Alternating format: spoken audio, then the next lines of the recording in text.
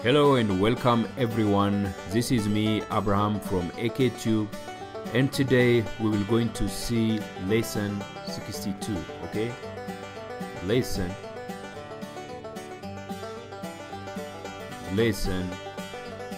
62. Okay. በዚህ lesson ስር ስለ health and sickness expressions የምንመለከት ይሆናል. Health and sickness is the title of this lesson. Health and sickness.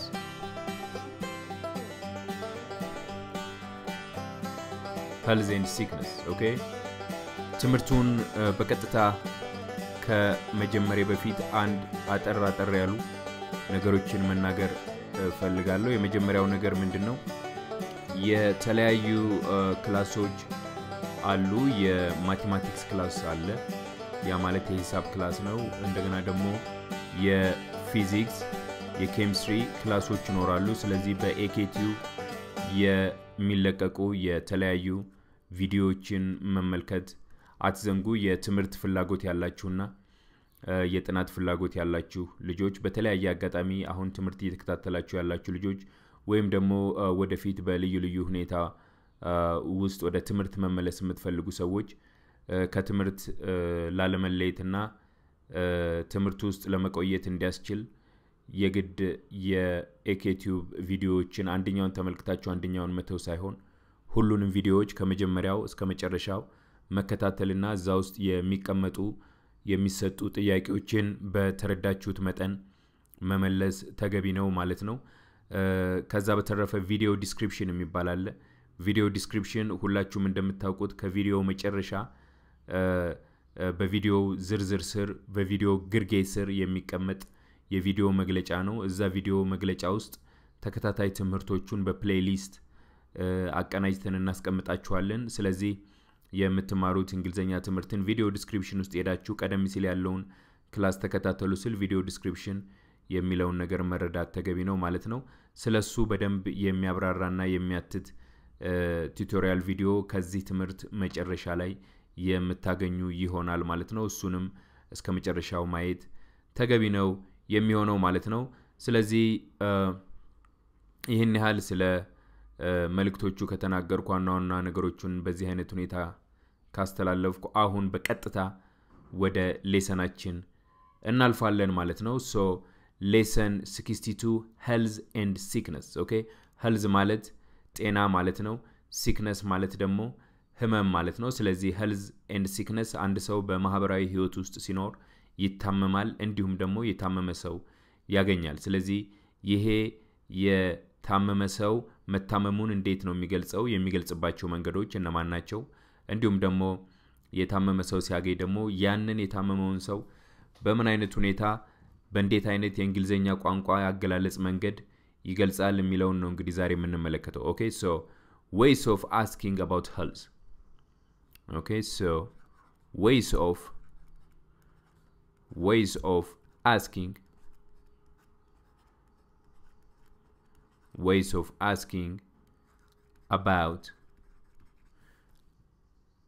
about health. okay, ምን ማለት ነው? ways of asking about health የሚለው ይሄ አጠቃላይ አገላለጽ ምን ማለት ነው? ስለ ጤና የምንጠይቅባቸው የተለያዩ መንገዶች። okay, የተለያዩ መንገዶች አሉ። አሁን በአማርኛ ራሱ ብዙ አይነት መንገዶች አሉ።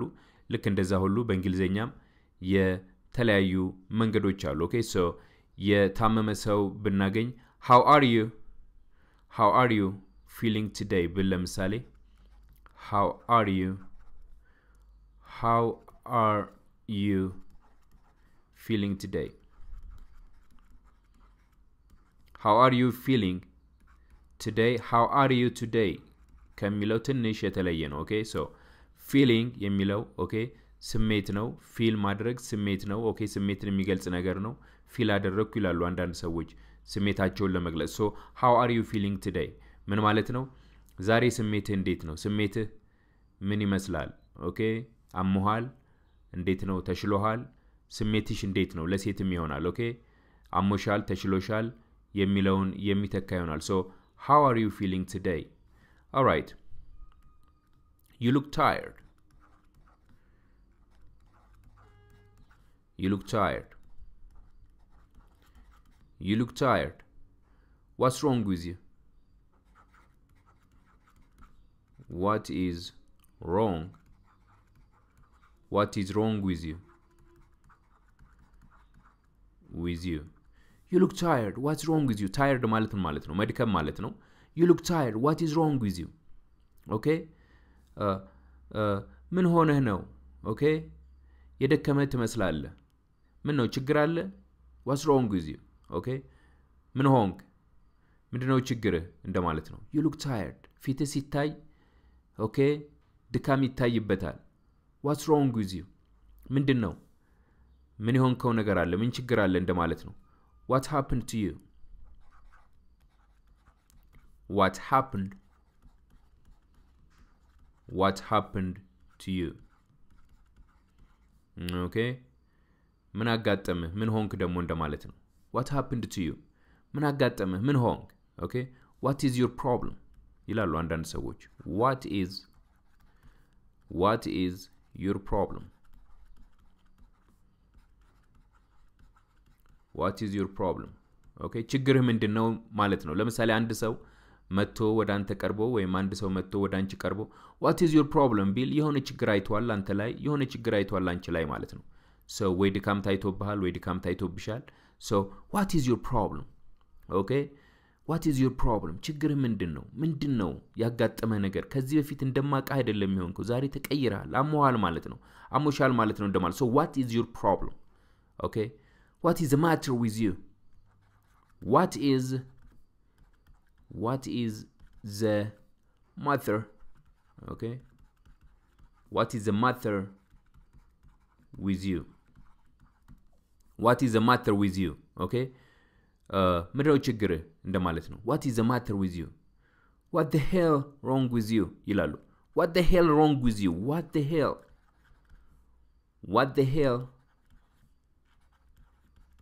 hell wrong with you okay wrong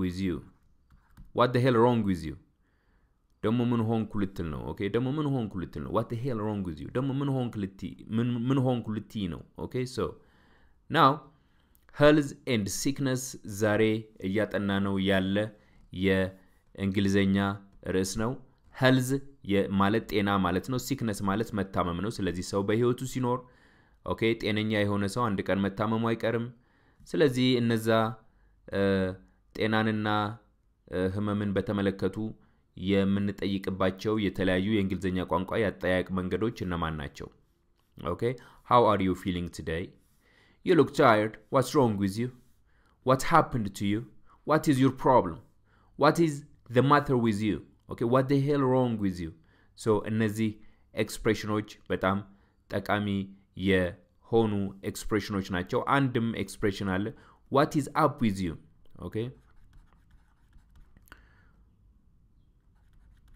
what's up with you okay ይሄም ተመሳሳይ ነው okay ምን አጋጠመህ ምንድነው what's up with you what is up with you ምን አጋጠመህ ምንድነው የሆንከው ነገር ለማለት ነው so እነዚህ ኤክስፕሬሽኖች በሄልዝ እና በሲክነስ ስር የሚነሱ ኤክስፕሬሽኖች ናቸው ደግሞ ደጋግሞ በማጥናት አምሮ ውስጥ በማስቀመጥ ኤክስፕሬሽኖች የሰፋ ያሉ ኤክስፕሬሽኖች እንዲኖራችሁ ያስችላል ማለት ነው okay so የሚቀጥለው ቦርድ ላይ ደግሞ አጠር ያሉ ሌሎች ኤክስፕሬሽኖችን እንመለከት ይሆናል ማለት ነው alright ሁሉ ጊዜ በጥሩ ስሜትና በፈገግታ ውስጥ ሆኖ አንድ ነገር ማንበብ አንድ ነገር ማጥናት አስፈላጊ ስለሆነ ይቺን የስማይል ፌስ ቦርድ ላይ አስቀምጣታለሁ okay so what is your trouble okay what is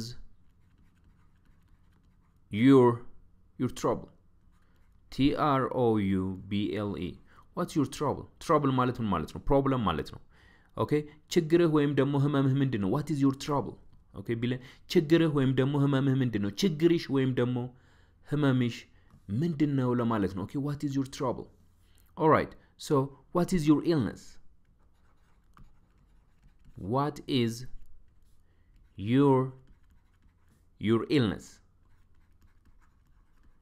okay what is your illness ምንድነው ህመምሽ ማለት ነው what is your illness ill I L L ill መታመም ማለት ነው so what is your illness ምንድነው ህመምሽ ማለት ነው okay where do you feel sick where do you feel sick where do you feel sick okay where do you feel sick የቱ ጋር ነው የሚያምህ ልብህ ጋር ነው ጀርባህ ጋር ነው okay where do you feel sick የቱ ጋር ነው የሚያምህ ህመምህ የቱ ጋር ነው okay how is the pain today how is the pain today okay how is the pain today እንዴት ነው ዛሬ ህመሙ ሻል ብሎሃል ዛሬ እንዴት ነህ ዛሬ እንዴት ነሽ ሻል ብሎሻል okay ማለት ነው so how is the pain today do you have good appetite do you have okay do you have okay good appetite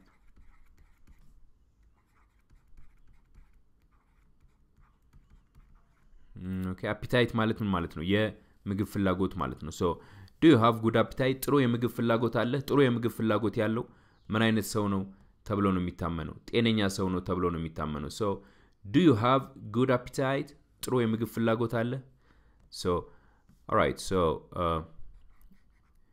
ways of describing sickness okay ሌላ ደግሞ አለ ways of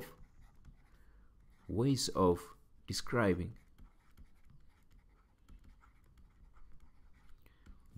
sickness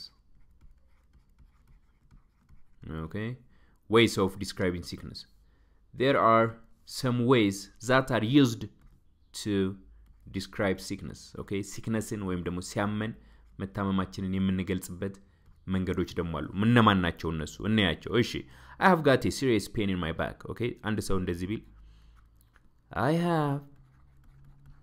I have got a serious okay oh serious ሲል ትንሽ ጫን ያለ ነው okay a serious pain in my back okay I have got a serious pain in my back my back ማለት ጀርባ ማለት ነው okay so I have got a serious pain in my back ጀርባዬ ላይ ህመም አለብኝ okay ህመም አለብኝ ጀርባዬ ላይ ለማለት ነው I have got a serious pain in my back okay all right I have got a bad flu I have got a bad flu okay okay FLU ብቻ FLU I have got a bad flu ምንድነው ጉንፋን ማለት ነው okay I have got a bad flu okay መጥፎ የሆነ ጉንፋን ይዞኛል okay ባለፈው እኔን እንደያዘኝ አይነት ማለት ነው መጥፎ የሆነ ጉንፋን በጣም በቃ የሚያሰቃይ የሚያም ጉንፋን ይዞኛል so I have got a bad flu I have got an awful headache okay I have got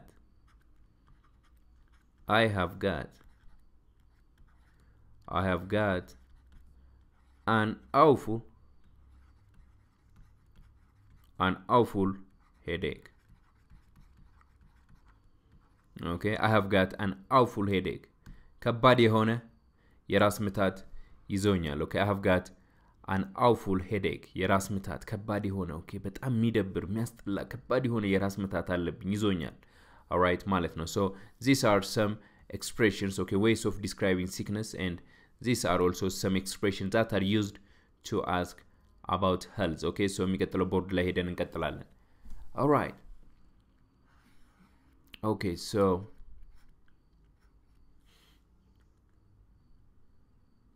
so I have got a sore throat okay I have got a sore throat okay I have got a sore throat okay የጉሮሮ ህመም አለብኝ sore throat ማለት ነው የጉሮሮ ህመም sore throat የጉሮሮ ህመም ማለት ነው I have got a sore throat. Okay, የጉሮሮ ህመም አለብኝ ለማለት ነው። I have got a pain in my chest. I have got a pain in my chest.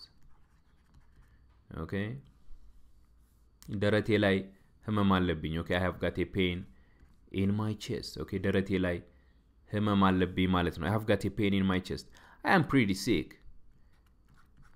I am pretty sick. በጣም አሞኛል ማለት ነው። Okay, በጣም አሞኛል። I don't have good appetite. I don't have good appetite. Okay, I don't have good appetite. Okay, I don't have good appetite. የምግብ ፍላጎት የለኝም። Okay, ጥሩ የሆነ የምግብ ፍላጎት የለኝም ማለት ነው። good appetite. So I don't have good appetite. ጥሩ የሆነ የምግብ ፍላጎት የለኝም። ጥሩ የሆነ የምግብ ፍላጎት የሌለው ሰው ምንድነው ማለት ነው? የታመመ ሰው ነው ማለት ነው። አንዳንዴ ደግሞ ምን ይላሉ? I don't have any appetite. Okay, I don't have any appetite. ምንም አይነት appetite የለኝም። ምንም አይነት የምግብ ፍላጎት የለኝም። Okay, so I don't have any appetite ይላሉ ማለት ነው። ስለዚህ እነዚህ ደግሞ ኤክስፕሬሽኖች ቀደም ሲል ካለው ቦርድ ጋር ተጋጥመው ስለ ሲክነሳችን የምንገልጽበት ኤክስፕሬሽን ነው ማለት ነው። All right. How about when your health is improving? Okay? When your health is improving. Okay, ጤና ሲሻሻል ምንድነው የምንለው? ጤናችን ሲሻሻል okay እየተሻለን ሲመጣ ምንድነው የምንለው? ስንታመም ምን እንደምንል ተመልክተናል። ጤናችን እየተሻሻለ ሲመጣ ደግሞ ምን አይነት አገላለጾችን ነው የምንጠቀመው? Okay? All right. So ምን እንላለን? Thanks God, I feel better. Thanks God. Thanks to God. I feel better. Okay, እግዚአብሔርን አመሰግናለሁ። እግዚአብሔር ይመስገን አሁን ተሽሎኛል። Okay, thanks to God. Thanks to God, I feel a little better. Okay, I feel a little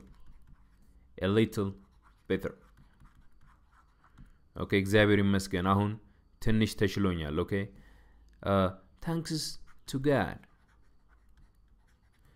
Thanks to God, I feel slightly better. Okay,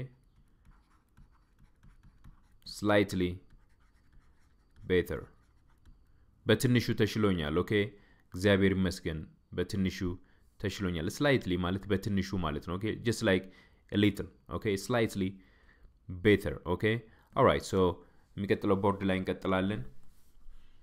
Okay, so now I feel much better. Okay, I feel much better. Much better. Okay, I am getting better. I am getting better. Okay, all right. I feel much better today than I felt yesterday. Okay, I feel much better today. Much better today than I felt yesterday. Than I felt yesterday. Okay,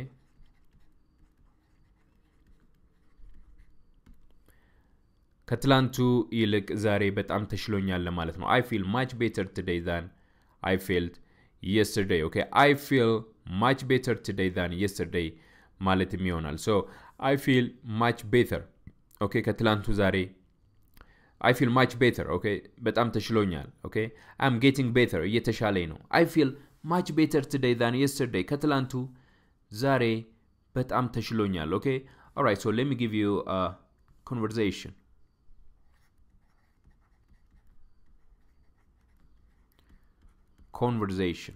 okay so this conversation is between person A and person B you look very pale you look very pale you look very pale are you okay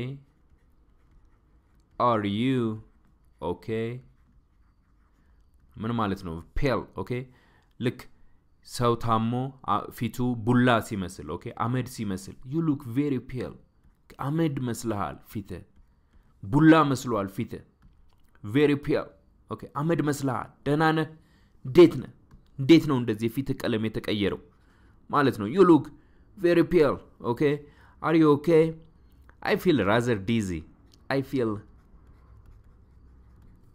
rather dizzy I feel rather dizzy and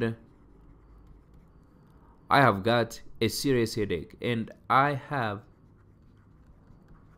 have got a serious headache okay I have got a serious headache okay I feel rather dizzy ምን ማለት ነው I feel rather dizzy okay ያዞረኛል okay የማዞር ስሜት አለኝ ያዞረኛል አንዳንዴ ያዞረኛል so ከባድ ራስ ምታት አለብኝ ለዛ ነው okay ለዛ ነው የገረጣውት ለዛ ነው ፊቴ ፔል የመሰለው ማለት ነው I feel rather dizzy ያዞረኛል and I have got a serious headache okay maybe you are catching a cold maybe you are catching a cold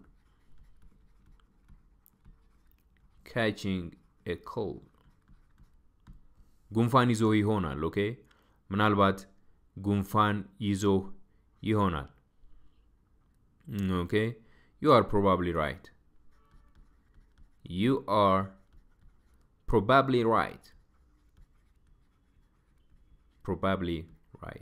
ልክ ሳትሆን አትቀርም okay you are probably right all right so the conversation is between A and B you look very pale are you okay I feel rather dizzy and I have got a serious headache maybe you are catching a cold you are probably right I think የዛሬው ሌሰናችን በጣም ቀለል ያለ ነው okay so exercise ለመስጠት ያህል ኮሜንቱ ላይ በመጻፍ ፓርቲሲፔት የምታደርጉት okay ራሳችሁ ልክ ከተማራችሁ በኋላ ሁሉ ጊዜ ራሳችሁን ስትመዝኑ ኮሜንቱ ላይ የምታስቀምጡት ነገር አምሯችሁ እስከቀረ የሆነ ነገር በደንብ ሐሳባችሁን ሰብስባችሁ ሰምታችኋል ማለት ነው okay so አለበለዚያ ግን እንደገና ወደ ኋላ እየተመለሳችሁ ክላሶቹን መውሰድ መቻል አለባችሁ በዛ አይነት ሁኔታ ነው ከአንድ ስቴፕ ወደ ሌላ ስቴፕ መሸጋገር የሚቻለው so write some ways of asking about health okay write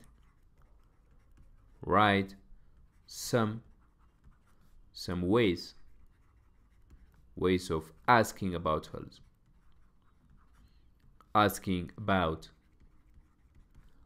health okay ስለ ጤና ኤክስፕሬሽኖችን ተመልክተናል ከነዛ ኤክስፕሬሽኖች የተወሰኑትን ኮሜንቱ ላይ ትጽፉልኛላችሁ መጥቼ አያዋለሁ አንዳንዶቻችሁ በጣም ደስ የሚል ብዙ ሪፈር አድርጋችሁ ብዙ አንብባችሁ ብዙ ያጠናችሁና ብዙ ምትጽፉ ልጆች ያላችሁ ሁሉ ጊዜ የናንተ አድናቂ ነኝ keep going እንዳታቋርጡ okay አንዳንድ ሰዎች ጀግንነታቸው ወይም ደግሞ ጥናታቸው ለአንድ ሳምንት ወይ ለሁለት ሳምንት ነው እንደዛ አይነት የአንድ ሳምንት የሁለት ሳምንት አይነት የጥናት ሂደት እሱ ምንም ትርጉም የለውም ካሁኑ ልንገራችሁ ካጠናችሁ አይቀር ሲሪየስ ሆናችሁ ማጥናት አለባችሁ እስከ መጨረሻው ማለት ነው ከዛ ነው ማንነታችሁ ከውስጥ ያለው የተደበቀው ያ ማንነት እየተገለጠ ትክክለኛ የሆነ የውቀት ውቅያኖስ ውስጥ መንሳፈፍ መግባት የምትችሉት በጣም በየለቱ ጥረት ስታደርጉ ብቻ ነው ስለዚህ በጣም ብዙ የምትጽፉ በጣም ብዙ የምታነቡ በጣም ብዙ ሪፈር የምታደርጉ ልጆች ዝም ብላችሁ በዚሁ ቀጥሉ ከዛ በተረፈ አብሬያችሁ የቆየሁት የናንተው አብርሃም ከኤኬቲዩብ ነኝ ይሄንን ቪዲዮ ለመጀመሪያ ጊዜ የምትመለከቱ ቪዲዮውን እስከ መጨረሻው ድረስ ተመልከቱ ተከታታይ ክላሶች እንዴት እንደምታገኙ ቪዲዮ ዲስክሪፕሽን ውስጥ የሚያሳይ ቱቶሪያል አታች አድርጌላችኋለሁ ከዛ በተረፈ ክላሱን ላይክ ማድረግ ሼር ማድረግ በጣም ልማዳችሁ ይሁን ይሄ ነገር ላይክ ተደርጎ ሼር ተደርጎ ሌላ ቦታ ያገኛችሁ ሰዎች ደግሞ ኑ ወደ ቻናላችን ኑ ወደ ኤኬቲዩብን ሰብስክራይብ አድርጉ ሁሉንም ክላሶች ተከታተሉ የተለያዩ ኮርሶች ስለሚኖሩ ይሄ መልካም የጥናት አጋጣሚ ስለሆነ ጥናትና ትምህርት በጣም የሚያስደስታችሁ ሰዎች ወደ ቻናላችን ኑ በጣም ደስ ይለናል ጆይን ስታደርጉን በጣም እንወዳችኋለን ቸሩ እግዚአብሔር በሚቀጥለው ክላስ እስክንገናኝ ዘወትር እንዲፈቅድ እንጠይቃለን መልካም ቀን ይሁንላችሁ መልካም ምሽት በያላችሁበት መልካም ማለዳ ከወዲሁ ተሰናበቱ ቻው ኦኬ አዳዲስ የሆናችሁ ልጆች የተለያዩ ጥያቄዎች ጠይቁኛላችሁ ከነዛ ጥያቄዎች መካከል አንዱ እንዴት ነው ተከታታይ የሆኑ ትምህርቶችን የምናገኘው ከዚህ በፊት የተማራችኋቸውን ወይም ደግሞ ከዚህ በፊት ያያችኋቸውን የተለያዩ ትምህርቶች ማግኘት የምንችልበትን ሁኔታ ንገረን አሳየን ያላችሁ በጣም ብዙ ሰዎች አላችሁ ስለዚህ እኔ አሁን ቀለል ባለ መልኩ ተከታታይ ትምህርቶችን የምታገኙበትን መንገድ አሳያችኋለሁ ማለት ነው ልክኛ ከዚህ ትምህርቶችን ስንለቅ ወይም ደግሞ ቪዲዮዎችን ስንለቅ ይሄ ቪዲዮ ነው ለምሳሌ ተመልከቱ እዚህ ጋር በቀስት የምትመለከቱት ይሄ እንግሊዘኛ በአማርኛ መማር asking and telling time ልክ ይሄ ቪዲዮ ይመጣል ይሄንን ቪዲዮ ክሊክ ታደርጋላችሁ ክሊክ ስታደርጉ ራሱ ትምህርቱ ይመጣል ልክ ትምህርቱን ተምራችሁ ስትጨርሱ መጨረሻ ሄዳችሁ ከዛ ቪዲዮውን ወደ ላይ ቀስ ያላችሁ ታወጡታላችሁ ከዛ ቪዲዮውን ወደ ላይ ቀስ ያላችሁ የምታወጡት የቪዲዮውን ዲስክሪፕሽን ለማግኘት ነው ይሄ የቪዲዮ ዲስክሪፕሽን እዚህ ጋር በቀስት የምትመለከቷት እቺ show more የምትለዋ ቦታ ውስጥ በተለያዩ ሊንኮች ተደራጅቶ የሚቀመጥ ነው የሚሆነው የቪዲዮ ዲስክሪፕሽን ማለት ነው እሱን ክሊክ ታደርጋላችሁ ክሊክ ስታደርጉ እዚህ ጋር የምትመለከቱት ይሄ የቪዲዮ ዲስክሪፕሽን ይባላል እዚህ የቪዲዮ ዲስክሪፕሽን ውስጥ ነው እንግዲህ ተከታታይ ትምህርቶች ተደራጅተው የሚቀመጡት ማለት ነው ለምሳሌ ይሄ እዚህ ጋር የምትመለከቱት ከላይ በቀይ ቀስት ይሄ የፌስቡክ ፔጅ ነው ይሄንን የፌስቡክ ፔጅ ክሊክ ስታደርጉ በቀጥታ የኤኬቲዩብ ፔጅ ላይ ይወስዳችኋል ያንን ፔጅ ፎሎ በማድረግ ከዛም የሚለቀቁ የተለያዩ ማስታወቂያዎች ካሉ እነሱን መከታተል ትችላላችሁ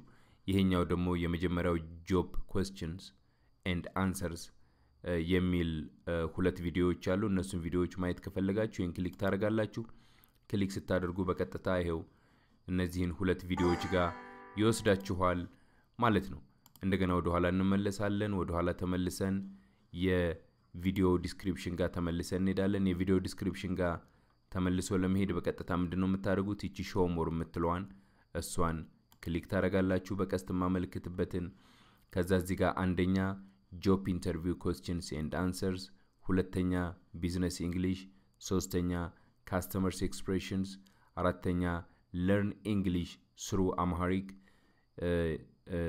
የሚለውን አጠቃላይ ሁሉንም ትምህርቶች ማግኘት ከፈለጋችሁ ይሄንን ክሊክ ታደርጋላችሁ ክሊክ ስታደርጉ የት ጋር ነው የምትሄዱት የተደራጁት ትምህርቶች ጋር አንደኛ ሁለተኛ ሶስተኛ አራተኛ እያለ አምስተኛ ስድስተኛ እያለ ቀጥታ ወደ ታች ይወላችሁ ስክሮል ስታደርጉ እዚህ ጋር በስተቀኝ በኩል ስክሮል የሚሆነውን ክፍል ተመልከቱ ሁሉንም በቅደም ተከተል መከታተል ትችላላችሁ ማለት ነው even ይሄው ራሱ ትምህርት እዚህ ጋር asking and telling time የሚለውን እዛ ውስጥ ከትቻለሁ ማለት ነው ቀላል የሆኑ ክፍሎች ካሉ እነሱን እየዘለላችሁ መከታተል የምትፈልጉትን ነገር መከታተል ትችላላችሁ ማለት ነው ስለዚህ የቪዲዮ ዲስክሪፕሽን ምን ማለት ወይም ደግሞ የቱ እንደሆነ ካወቃችሁ የቪዲዮ ዲስክሪፕሽን አንዴ ለመድገም ያህል እዚህ ጋር ሾው ሞር የሚለው ይቺ ቀስት የቪዲዮ ዲስክሪፕሽን ናት ይቺ በቀስት የምትመለከቷት እሷን ክሊክ ታደርጋላችሁ ከዛ እዚህ ጋር ጆብ ኢንተርቪው ኩዌስችን ኤንድ አንሰር እዚህ ጋር በቀስት የምትመለከቱት እሱን ክሊክ ስታደርጉ ወደዛ ቪዲዮ ይወስዳችኋል ቢዝነስ እንግሊሽ የሚለውን ይሄንን ክሊክ ስታደርጉ ወደ ቢዝነስ እንግሊሽ ወደ በቢዝነስ እንግሊሽ ርዕስ ስር የተዘጋጁ ትምህርቶች ጋር ወደዚያ ይወስዳችኋል customer expression የሚለውን ደግሞ እሱን ክሊክ ስታደርጉ ወደዛው ወደ customer expression ስር የተዘጋጁ ትምህርቶች ጋር ይወስዳችኋል ሁሉንም ደግሞ ካገኛችሁ ይሄንን ክሊክ ታደርጋላችሁ ማለት ነው እንግዲህ ተከታታይ ትምህርቶችን ለማግኘት ዋናው መንገድ ቪዲዮ ዲስክሪፕሽን ውስጥ መግባት ነው የቪዲዮ ዲስክሪፕሽኑን ካወቃችሁ በዛ መልኩ ተከታታይ ትምህርቶችን ማግኘት ትችላላችሁ ከዛ በተረፈ ከተከታታይ ትምህርቶችን በላፕቶፕና በኮምፒውተር የምትከታተሉ ይሄን ይመስላል በስልክ ለምትከታተሉ ደግሞ ከዚህ ትምህርት ቀጥሎ እንዴት አድርጋችሁ በስልክ የቪዲዮ ዲስክሪፕሽንን እንደምታገኙ ቀጥዬ አሳያለሁ ኦኬ እንግዲህ በስልክ ለምትከታተሉ ደግሞ የቪዲዮውን ዲስክሪፕሽን እንዴት አድርጋችሁ እንደምታገኙ አሳያችኋለሁ ይሄ ኤኬቲዩብ ነው ማንኛውም ቪዲዮ ከእንግዲህ ወዲያ ፖስት ማድረጋቸው ቪዲዮዎች ሲመጡ ሁሉንም በቅደም ተከተል ከመጀመሪያው ጀምሮ አሁን ድረስ ያሉትን መከታተል የምትችሉበትን መንገድ አሳያችኋለሁ ማለት ነው አሁን ለምሳሌ በዚህ አንድ ቪዲዮ እንመልከት ይሄን helping verbs የሚለውን ቪዲዮ እሱን ክሊክ ታደርጋላችሁ እሱን ነካ ስታደርጉ ምንድነው የሚመጣው ነካ ስታደርጉ ይውላችሁ በቀጥታ ቪዲዮ ይመጣል ትምህርቱ ይመጣል ማለት ነው ልክ ትምህርቱ ሲመጣ ከትምህርቱ በታች ይውላችሁ helping verb የምትለዋለች በhelping verb ፊት ለፊት ይውላችሁ በቀይ ቀስት ማመለከታት ይቺ ወደ ታች የምታመለክቷ በቀይ ቀስት ያመለከትኩ ያለሁት ቦታ ላይ ሄዳችሁ ክሊክ ታረጋላችሁ ይውላችሁ ሄዳችሁ እዚች ጋር በቀይ ቀስት የተመለከተበት ጋር ክሊክ ታረጋላችሁ ክሊክ ስታደርጉ ይውላችሁ ወደ ታች አጠቃላይ የቪዲዮ ዝርዝር መጣ ማለት ነው ቀጥታ ወደ ላይ አሁን ስታወጡት የቪዲዮ ዝርዝር ምን ይሆናል ይውላችሁ ይሄ እዚህ ጋር የፌስቡክ ፔጅ ነው በቀስት ማመለክተው በቀይ ቀስት የሚመለከተው ከዛ ቀጥሎ የጆብ ኢንተርቪው question and answer ስራ ለመቀጠር ስትፈልጉ ስራ ከመቀጠራችሁ በፊት ምን ማድረግ እንዳለባችሁ የሚያሳየውን ቪዲዮ እዚህ ጋር ታገኛላችሁ ከዛ ቀጥሎ የቢዝነስ እንግሊሽ የሚለውን ደግሞ የቢዝነስ እንግሊሽ ተከታታይ ትምህርቶች እዚህ ጋር ታገኛላችሁ ከዛ በመቀጠል ደግሞ የcustomer expressions የሚለውን ተከታታይ ትምህርቶች እዚህ ጋር ታገኛላችሁ ሁሉንም ትምህርቶች ደግሞ ሁሉንም learn english through amharic በሚለው ከመጀመሪያው እስከ አሁን ድረስ የተማርናቸውን ሁሉንም ትምህርቶች በዚች ጋር ታገኛላችሁ ማለት ነው አያችሁ ይሄ ቀስቱ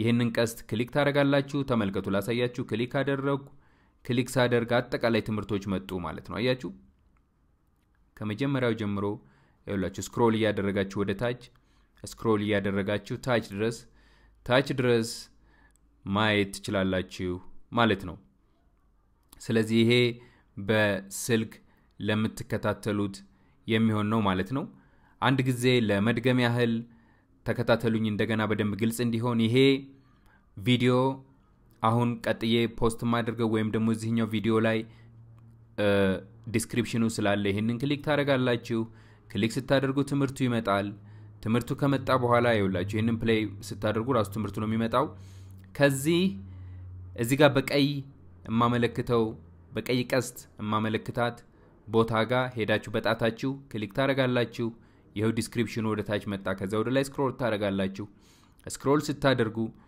አንደኛ ሁለተኛ ሶስተኛ አራተኛ አንደኛ ጆብ ኢንተርቪው questions and answers የሚለውን ቪዲዮ ለማግኘት እዚህ ጋር በቀይ ቀስት ማመለክትበትን ክሊክ ታረጋላችሁ ቢዝነስ እንግሊሽ የሚለውን ለማግኘት አሁንም እዚህ ጋር በቀይ ቀስት ማመለክትበትን ክሊክ ታረጋላችሁ customer expressions የሚለውን ለማግኘት አሁንም እዚህ ጋር በቀይ ቀስት ማመለክትበትን ክሊክ ታረጋላችሁ ሁሉንም ለማግኘት ደግሞ እዚህ ጋር በቀይ ቀስት ማመለክትበትን ክሊክ ታረጋላችሁ ማለት ነው እንግዲህ እነዚህን ተከታታይ ትምህርቶች ለማግኘት ይሄንን ይመስላል ማለት ነው ይሄንን ትምህርት ከተከታተላችሁ በኋላ ለሌሎች እንዲደርስ ሼር ማድረግ እንዲሁም ደግሞ ቪዲዮዎቹን ላይክ ማድረግ አትዘንጉ ከዛ በተረፈ